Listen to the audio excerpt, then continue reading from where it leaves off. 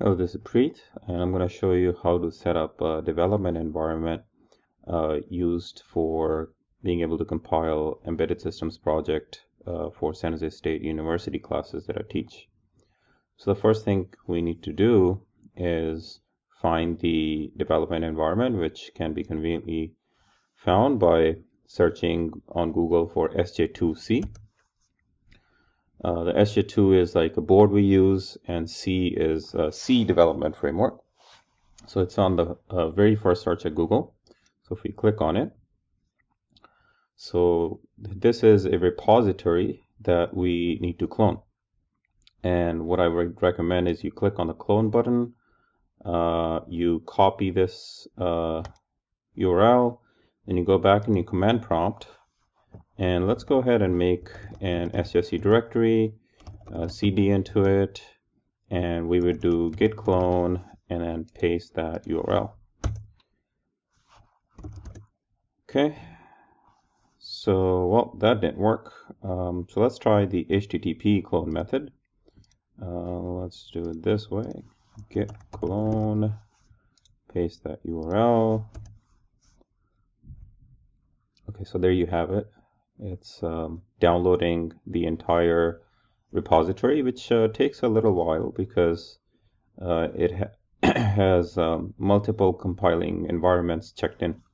So if I do pwd, I'm in my SSU directory. ls-al tells me what's in it. So once you do git clone, then you have this directory that was cloned. I'm going to cd into it. Okay, so now if I do ls-al, these are the contents of that directory. And the next thing we need to do is to understand, well, now I have this, what do I do with it? Well, to get familiar, the projects has a bunch of projects that you can compile, but you want to start off with the README. There's a lot of detail in the README, so it tells you a little bit about the package, which is, it's all the projects are implemented in C. There's minimalistic design, and we follow good design principles as well. So read these README files very thoroughly. And the next step is to be able to build and flash your project or learn about SCons, which is a Python library, you can call it, to be able to compile your projects. So it's usually going to be as easy as just typing SCons or SCons. But in this case, it tells me that, hey, the command SCons is not found. We can install it by typing this command. Let me try to follow the README files. So let me see what it says, build and flash project. So for Windows, you have to install Python and SCons, but on Ubuntu machine that I'm using, the Python is already installed.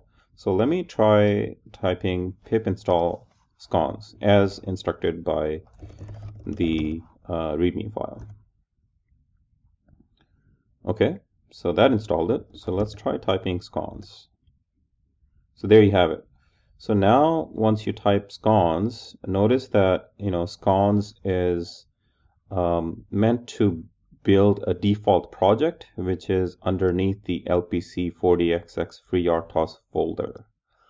So SCons has built that project, and if I do LL or ls-al is an alias that I have set for LL. So if I do LL, now you have this new directory which was not present before. And if I LL that directory, you will see that here's the hex file that you need to load on your ARM processor.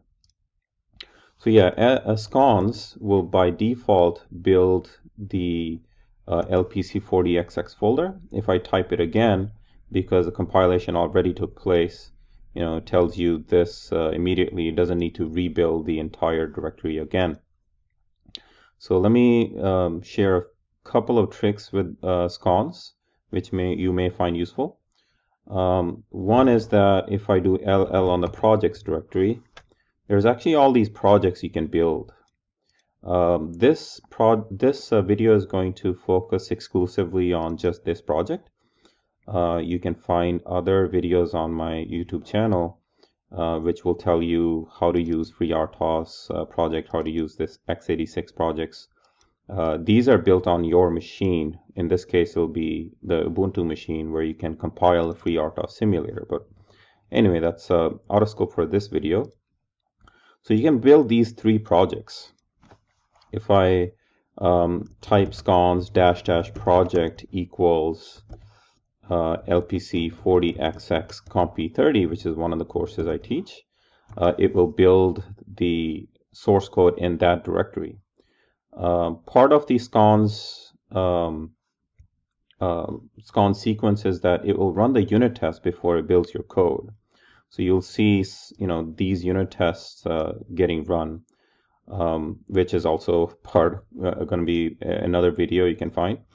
But anyhow, the other thing we can do is we can say, scons, project equals LPC 40XX FreeRTOS -C for cleaning that project. It'll basically wipe out everything in your build directory. So you see the hex files are gone in that directory. You can say -J 10. That means it will use 10 threads to compile. So you'll notice this time it will compile a lot faster, as you can see. Okay, so let's keep this video short and to the point, which is, how do you clone the project? How do you CD into the